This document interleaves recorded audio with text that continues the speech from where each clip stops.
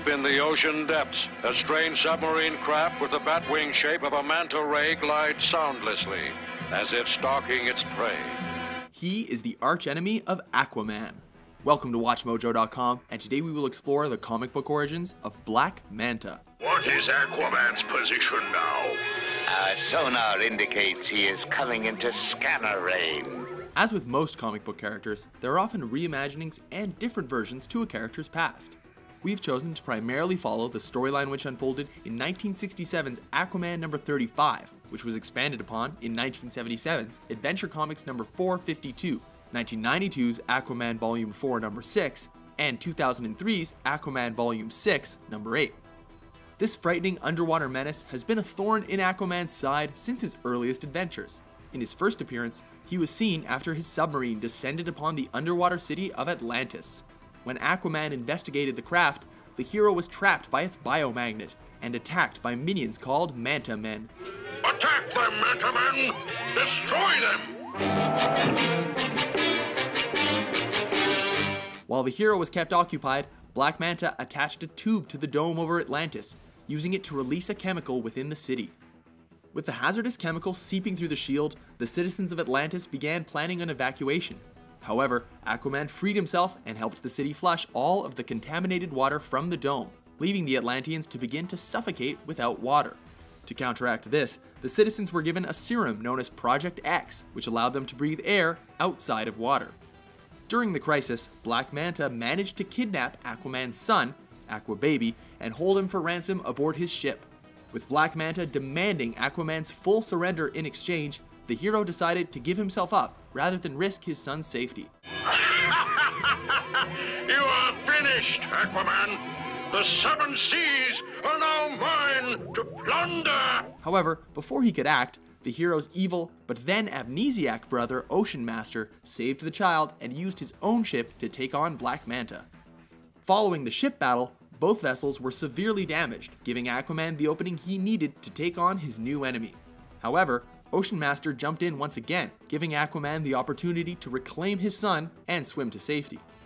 Later returning for a greater confrontation, Aquaman's mysterious foe, who was hell-bent on dominating the seas, finally revealed his true identity. This occurred when Manta captured both the hero and his sidekick, Aqualad. It was at this point that Black Manta revealed that he wasn't just a surface dweller aiming to rule the ocean, but that he was aiming to make it a home for his people. By this, he literally meant black people, pointing out that his villainous identity wasn't just a clever name. He also confessed that he was not driven by racism, profit, or prejudice, but by the desire to give his people a place where they could be the masters. That's right, Black Manta was a civil rights supervillain. Afterwards, Black Manta killed Aquaman's son, leaving the hero yearning for revenge. Following this event, and Aquaman's wife leaving him as a result, the underwater hero's quest for vengeance led him to hunt his enemy down. With Aquaman blinded by pure hatred, he fought his way aboard Black Manta's submarine, and the two fought bitterly, with Manta narrowly escaping and Aquaman almost dying in the process. Stand back, Aquaman! Stand back or I'll... You'll what, Black Manta? Let's see how you fight without your fancy weapon! In 2003, after several more decades of struggles, Black Manta's childhood was eventually revealed. As it turned out, the underwater supervillain with unlimited resources and deadly gadgets was once an autistic child. Only able to feel pleasure in cold water, he spent the rest of his time confined to a bed. However, this changed when he was given an experimental treatment at Arkham Asylum. While it did cure Manta of his autism, it made him murderous and super strong.